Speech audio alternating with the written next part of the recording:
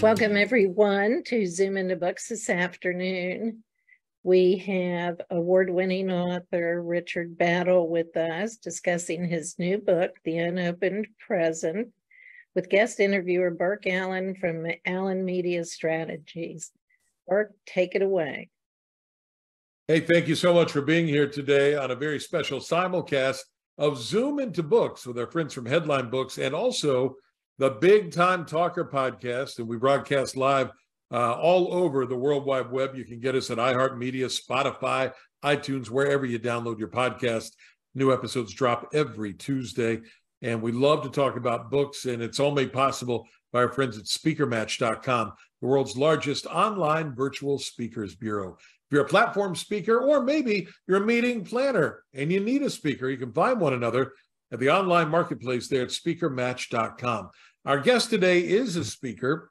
He's also a media personality, a business advisor, and a very prolific author who, as of this recording of the program, has just been named by the New York Book Festival as an award winner. He got a runner-up award at the New York Book Festival last night for Best Spiritual Book. The book is The Unopened Present. The author is Richard Battle, and we want to welcome him to the show. First of all, congratulations. Well, thank you for having me, and that's great news. I'm very honored and humbled.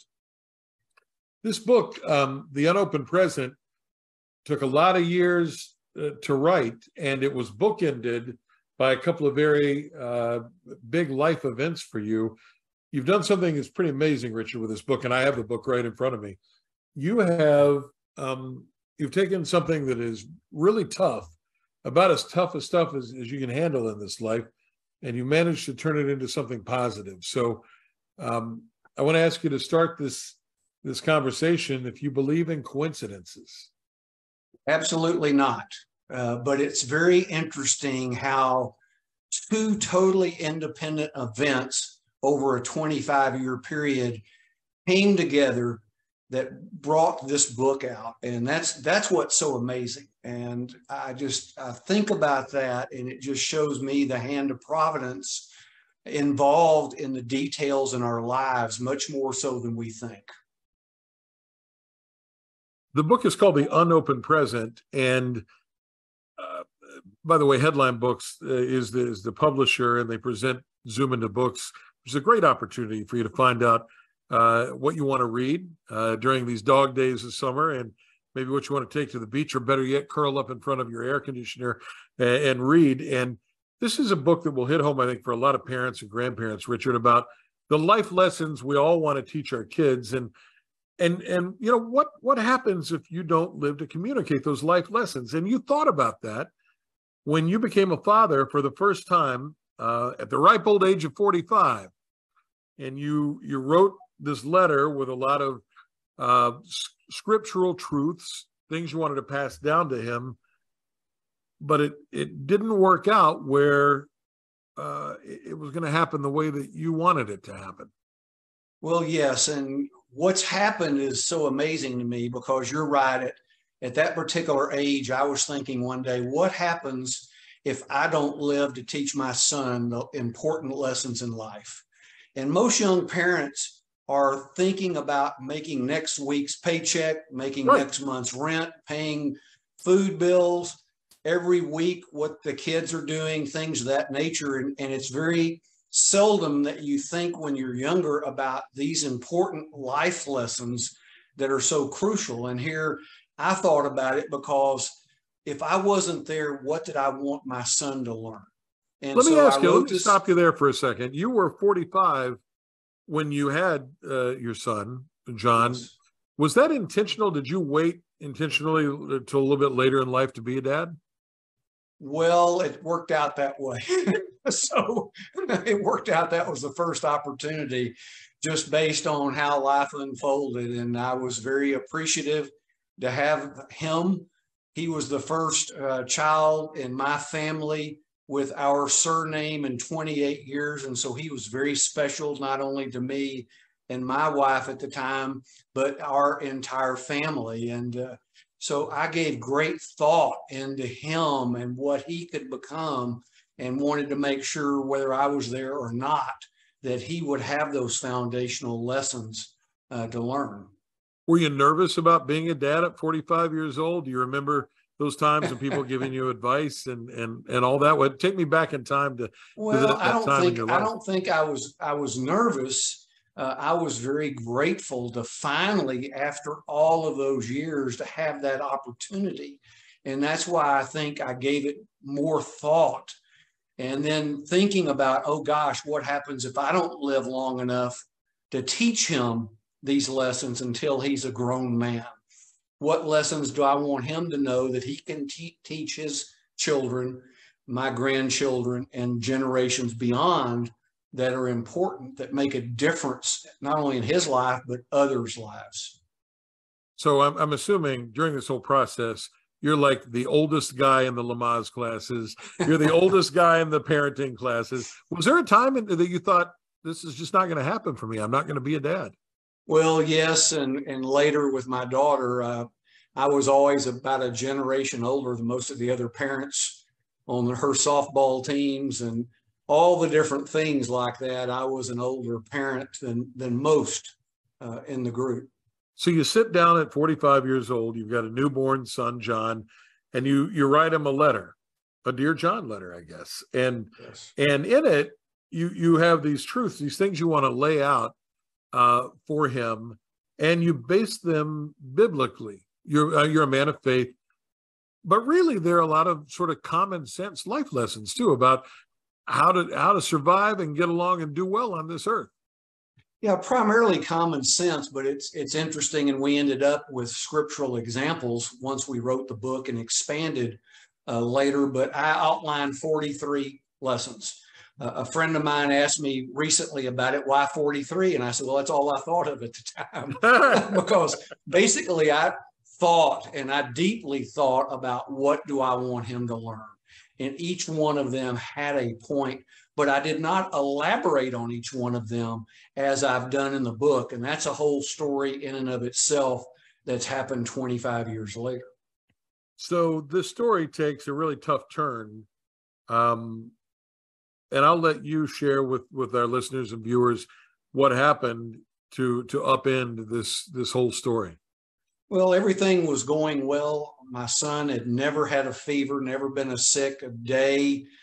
We were really enjoying him as he grew. I wrote the letter when he was 6 months old, and 3 months later, all of a sudden, he passed in his crib one night, like a snap in the fingers. Totally unexpected, total shock, total disruption, unbelievable grief. And eventually I ended up writing a book, Surviving Grief by God's Grace, which told the experience of surviving that. And I put this letter in there as an appendix. And then after that, the letter pretty well sat dormant for many years.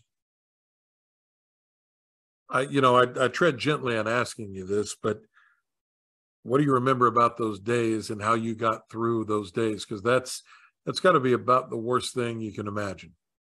Well, yes. And the first lesson I'd learned, and there were 12 lessons I wrote about surviving grief by God's grace, I learned at the funeral service. And my pastor, who's now my 87-year-old mentor, the first point he made was the impact of a life's more important than its length. And my son only lived 9 months. But through this book, through the grief book, other efforts that I've done, his life continues to impact other people because of the thoughts and love that were given to him in the letter that was written. And now this book, it continually adds to his impact.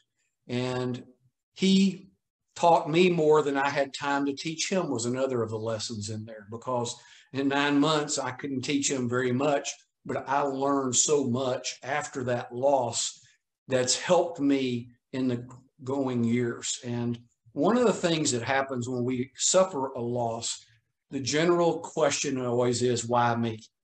Right. And what I learned was that, at least for me, is not the right question, because why me looks in the past. There's no one there. And so many people get trapped in that past looking for why me? What did I do to deserve this? And all of us in life experience ups and downs and tragedies. None of us are exempt. And so why me acts like we're exempt, so why should we experience tragedy? And I had a guy in the guard unit I was with that after I had my loss, he told me he lost 3 children in one night in a house fire. So one of the lessons I learned was things can always be worse. Sure. And so I learned the right question for me is, what now? What am I supposed to learn from this event that I can use to help others? And that question looks in the future, and the Creator who I have faith in is in the future waiting for me to catch up to him. And so when I think about that, I think about ways I can share lessons I've learned to help others. And I believe that smart people learn from their experience. Brilliant people learn from the experience of others. And I'm trying to share experiences to help others in their walk. It's ultimately a very uplifting book. It's The Unopened Present. Yes. And it's been just named a runner-up at the New York City Book Festival for Best Spiritual Book. So congratulations to Richard on that win. You can find out more about The Unopened Present and all his other books at richardbattle.com. Book is also available at headlinebooks.com, wherever books are sold. I opened the conversation asking if you believe in coincidences, because there was something of a coincidence that actually, if you believe in that sort of thing, led to the publication of this book over 2 decades later. So I think it's a pretty interesting story. So share that with our viewers and listeners. Well, this was such a humbling story because in 2022, you and your team helped put out some publicity around Father's Day and earned me some radio interviews, one of which was in Iowa at WMT. And I've been on there several times with Doug Wagner. All of the hits on that station were generally 4 to 5 minutes long. Right. And that particular day, the week before Father's Day, we scheduled 7:39 in the morning. And I was dropping my truck off for service at the dealership, ended up at the sales lounge to do the interview, which was 4 minutes long. Phone call, we're in the middle of the interview. I hear a noise, somebody walked by. I don't pay any attention to them. We finish the interview and I start my hour-long drive back home. Halfway back, the phone rings. I don't recognize the number, so I don't answer it. At the next red light, I see a voicemail from the dealership. And of course, my response is, oh gosh, they messed up something. I'm going to have to go back. Here we go. This is going to cost hundreds of dollars more. Yes. And so I called the number back, and the man on the phone said, were you the person talking in the sales lounge a few minutes ago? And I said, yes. And he goes, well, I just wanted to call and say thank you. I prayed to God last night. I was in such pain and suffering. And I prayed to God last night that he would send somebody to say something that could help me. And you were that person, in my opinion. What you said helped me. He didn't know that I was on the radio. The people in Iowa didn't know that someone in Texas listening to my end of the phone conversation was benefiting from that interview. But yet here he was, brought together by your actions, the radio station in Iowa, and him walking through there just during that 4-minute period and catching my end of the conversation helped him in his grief, because he said he'd lost his daughter a couple of months ago. And I was stunned and humbled. Sure. And so the next week I was talking to one of my great friends, and I shared that story with him. He knew about my son and about the grief book and about the letter. And he says, you need to write a book about that letter and about this story, because they are tied together and you can be a great help to people. And so that's what I did, was go back to each of those 43 lessons, expanded on each one with context, examples, quotes, and one scriptural quote that would illustrate those particular points. And each one of them, I believe, are potential life-changing lessons for the reader. The book we're talking about is The Unopened Present. It was named runner-up at the New York Book Festival last night for Best Spiritual Book. And Graham Lotz, Billy Graham's daughter, says The Unopened Present is a rich treasure chest of practical biblical wisdom. Its brief, easy-to-read lessons are relevant to all who seek to live life well. That's pretty high praise indeed. so this telephone interview, 4-minute telephone interview, while you're sitting in a car dealership lounge in Austin, Texas, with a station in Cedar Rapids, Iowa, touches someone's life, causes you to go back and write this book. I wonder, was it tough for you to go back in time and put yourself in the place of that grief-stricken father, 45 years old, who just lost his son, and to reread these things again? Well, a little bit, but it's been some time. And again, when I look at it as a positive. I mean, it's bittersweet from the lost, but Right. it's sweet from the standpoint of having an opportunity to take that letter and expand on it and share it with other people and help them where they're at. And that's one of the greatest thrills and encouragements for someone like myself, is knowing that you've touched someone and helped them where they're at, because we never know where that will lead to from that person's change of their experience and that lesson that they've learned, the experience, the example. We never know how that will affect people throughout time. And so to be a part of that for someone is a great thrill. You know, I've got a son who's going away to college this year. There are thousands of parents that are in the same place where they're sending their kids away to school and you know, sort of kicking the baby bird out of the nest. As I look through this book and at these life lessons that you want to teach your kids, it's great for kids who are going away to college, and this is a perfect time for that. I wonder, as you started to compile all this again, Richard, was there sort of a target age for kids? Is this in your mind, something for kids as they go into high school, as they go away to college, as the adult child gets married? Who do you think would benefit from this the most?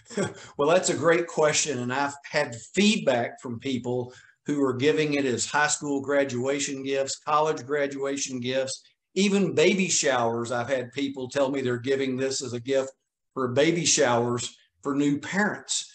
I hope that kids 12 and up would read it, because I think they can understand it and implement it if they're looking to improve themselves. And that's the key, is if the kids are looking to improve themselves, this can help them.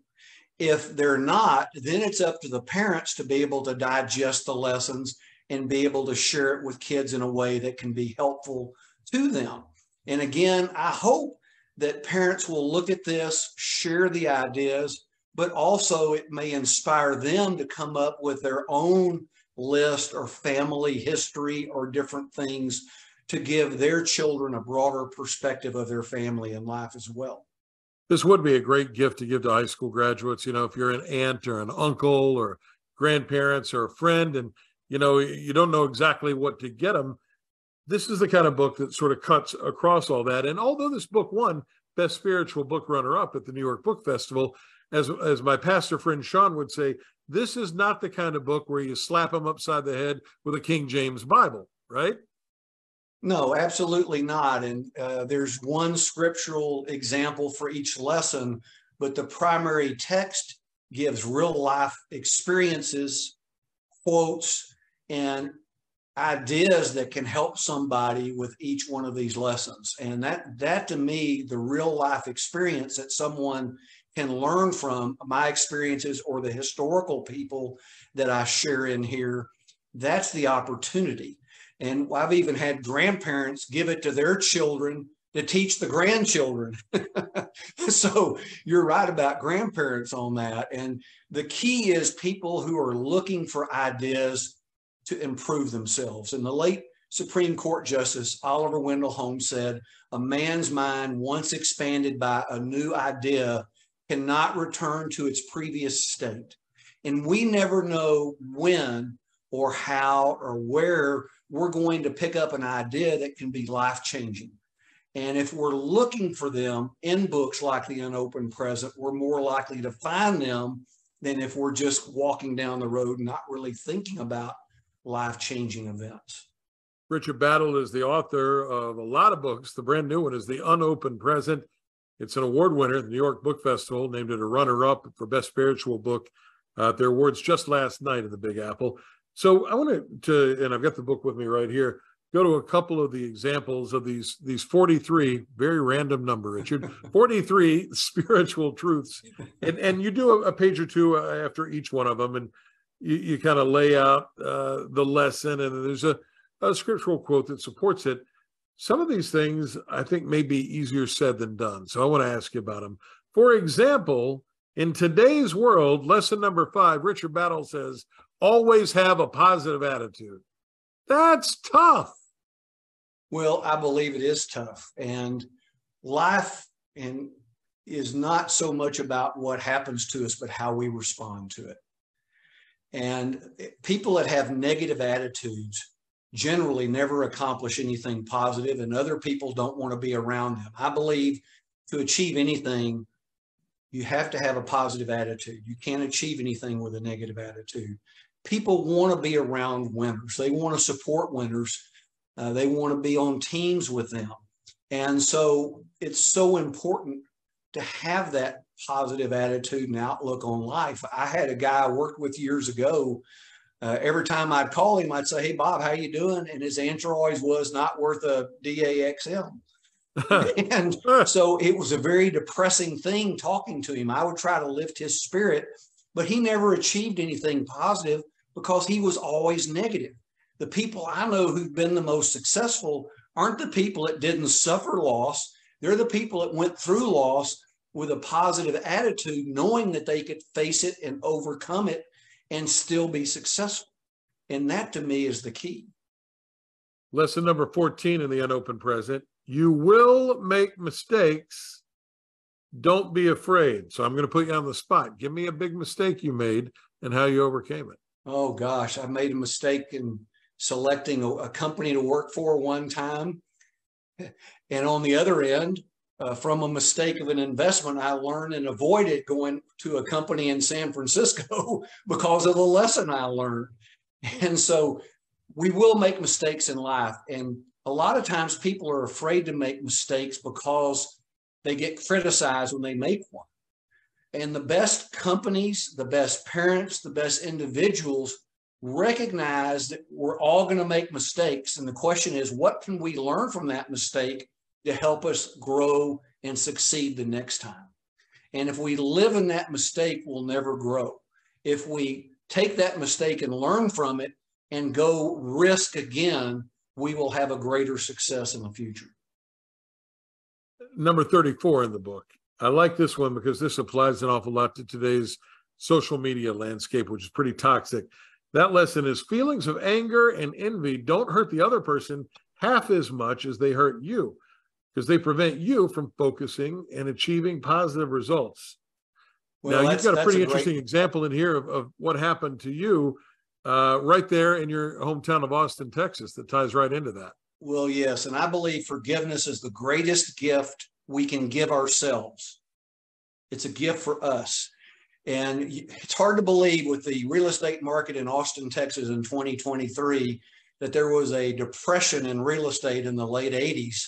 And I had invested, straight commission sales guy, scrimping my nickels together to try to provide financial security. And lo and behold, the market went south and it was dragging me down with it. And I had people that stiffed me when I sold properties. They stiffed me on rent. And it would have been very easy for me to have held a grudge against them and allowed that negativity to drag me down with it. And what I realized is those people didn't care about me. They had their own problems. And whether I was mad at them or held a grudge against them or whatever else, they didn't care. And so the only person that was hurt by that negative feeling was me. And right. It prevented me from responding and being able to be more successful. And so once I decided to forgive them and move on and look at things positively, I was able to move on and resume a successful career. And that to me was a great example of how holding a grudge and not forgiving people hurts us more than the people that we have a problem with. These are all lessons that Richard wrote down for his little boy, John, in case John outlived him, which should have happened. It didn't happen. but he brought them all back together 25 years later in this brand new award-winning book called The Unopened Present. Here's one that is also sort of in the news now. It's lesson number 39. Revere the past. The wisdom of the ages is at your fingertips. There's a lot of talk now about our political leaders and ageism. You know, Mitch McConnell freezes up for 30 seconds doing a press conference. The president of the United States is a gaffe machine. You know, the former president is 76 years old. You know, everybody is up in years there. Lots of questions about whether there should be an age limit placed on our political leaders. You don't delve into politics in this book at all, but you do say to revere the past and the wisdom of the ages. What do you mean by that? Well, and I'm not talking about politicians' ages. I'm talking about in our phones. We can go look at the Greek philosophers from 2,400 years ago. We can look at the Romans. We could look at the Europeans or the Chinese, other civilizations. We can learn from that history of people who lived before us. And I'm a believer that human nature is the same today as it was from the beginning. And Thucydides, a Greek philosopher 2,400 years ago, said the only thing that remains constant is human nature. It's always there. And yet we have people today who believe human nature evolves. And when they do that, and if that were true, that means the Bible, it means the Declaration of Independence, the Constitution, it means history 50 or 100 years ago doesn't mean anything because we're different people. But I argue against that. I think we can look back in history and see that people thousands of years ago were just like us and we're just like them. And that means people 50 and 100 and 500 years from now will be the same nature that we are. And if that's true, that means everything that's happened in the past is available for us to learn from. And Churchill said those who fail to learn from the past are doomed to repeat it. And that was an illustration of learning from past history. When you went back and dusted off this document that you'd written for John 25 years ago, were there any that were not applicable, or were they all still evergreen, and did they all make the book? Oh, they all made the book. They're all evergreen. I think that 50, 100 years from now, they'll all be as applicable as they are today. And that's one of the things that's fascinating. You mentioned about revere the past, the wisdom of the ages at your fingertips. I never dreamed when I wrote this that anyone would question that, because it had been a no-brainer throughout history. Yeah, but they do. You know, folks now question the Constitution or the Declaration of Independence and wonder about, whether those documents are still as important and relevant in 2023 as they once were. And your thought is, yes, absolutely. Well, and it's even worse than that, because now to give people license to do what they want to do, they advocate for people defining their own truth. And to me, truth is. And truth is not a subjective thing. Truth is an objective thing.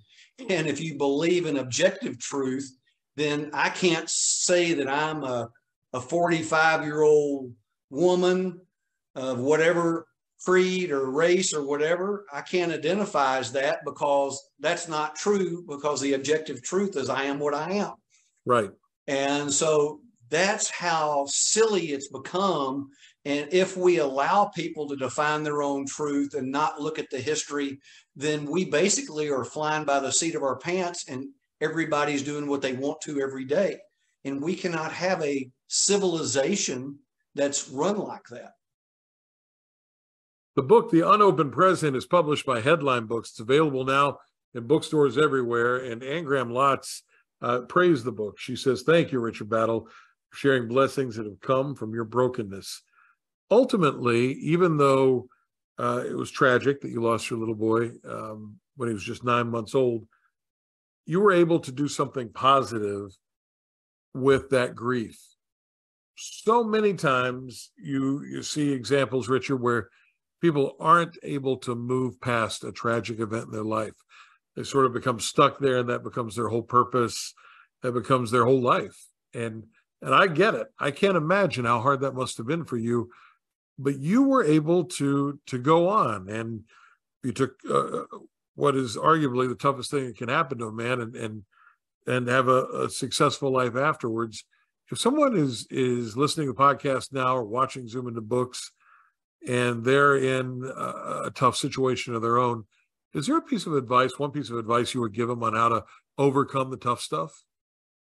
Well, my faith was helpful. I was devastated with the loss, even though I had a deep faith. And a couple who had lost a son a few years earlier, they helped give me hope in life's future at the time. And that's what changed, because I didn't care if I lived or died. And I recognized and I believe in my faith that I will see my son again in eternity. And that's helpful, because now every day I believe in life, we're here for a purpose. We're here to do something. And the question is, what are we going to do with the time we're given? Are we going to waste it, or are we going to use it in a way that helps other people? And I believe, looking back on our forebears in America and beyond, people built civilizations and gifted that to us. And it's our responsibility and obligation to add to that, preserve it, and pass it along to future generations and give them a gift that's better than the one we received. And that's what we should be doing. And failure to do that is a sad situation if we just focus on our self-pleasure and entertainment and things of that nature versus trying to use our time to help others. There's an old saying, time heals all wounds. Did time make a difference? What made the big difference for you in being able to move on and turn that grief into this positivity? Well, time helped. Getting hope initially was the first thing. And then as I studied, the way I dealt with the grief was I studied Scripture. I read every book I could get my hands on about loss of a child. And then I journaled. And about 5 months after I lost my son, another couple in our church lost a son, and I shared my notes and what I had learned through that experience with them. And they said, you should write a book about that. And that turned into Surviving Grief by God's Grace, which even today, 20 years after it was published, I'll have people come up to me or communicate with me that how it's benefiting to them. And that just makes me feel so good, because the worst thing that could happen would be to lose my son and nothing positive to come out of that experience. In the Unopened Present, there are 43 of these life lessons, spiritual truths, and you break them down in each lesson. Which one is the one? Is there one that you point to that maybe trumps the others? Oh, well, the first one that I think is most important in anyone's life is God exists, have faith, pray, and listen. And I think everyone should have a faith. And I'm not going to sit here and tell them what they should do, but if you don't have a faith in anything besides this world, it's a pretty sad state to live in. And so having a faith in something beyond our current life here, something that's better, helps us have a purpose in serving others and making the most of this life we're given. You think that last part, the listening, is tougher now because there's so much buzzing around us? I mean, everybody's got their phone in their hand all the time, and the TV has 57 channels and nothing on, and bam, bam, bam. Do you think it's tougher to listen now? Well, I'll give you my experience. And I was fully immersed in the corporate world when I wrote these lessons. And I can say that I was so goal focused that I probably didn't listen very well at that time, because I had objectives in mind and I set my nose to the grindstone and pursued them. And I'll bet I missed a lot of communication that I should have been listening for. And one of the advantages of the situation I'm in now, it's unbelievable how often I'll hear something that I need to write, to put into a book, something I need to make a note of and put into a speech, something I need to say in a program like this. And it is humbling every time how often that happens when you're in tune and listen and hear it. And it makes me want to be in tune more often and not be out of tune, because I don't want to miss that communication anymore. It's an award-winning book. runner-up at the New York Book Festival for Best Spiritual Book, The Unopened Present from Richard Battle, online at richardbattle.com. Also, headlinebooks.com, wherever you get great books. You can pick this up. It is a very positive book. And when you finish, you may not believe in coincidences either. Richard, thanks for spending time with us today. My pleasure. Thank you for having me. The Unopened Present from our host at Headline Books. And that does it for another online edition of Zoom into Books. Thank you so much for watching, and thank you for listening to our Big Time Talker podcast. We drop new episodes every Tuesday all over the web. For our special guest, award-winning author Richard Battle, author of The Unopened Present, and for Belinda and Kathy and the whole gang at Headline Books, I'm Burke Allen at our studios in Washington, D.C. Thank you for being here. Now go out and make it a great day. Bye, everybody.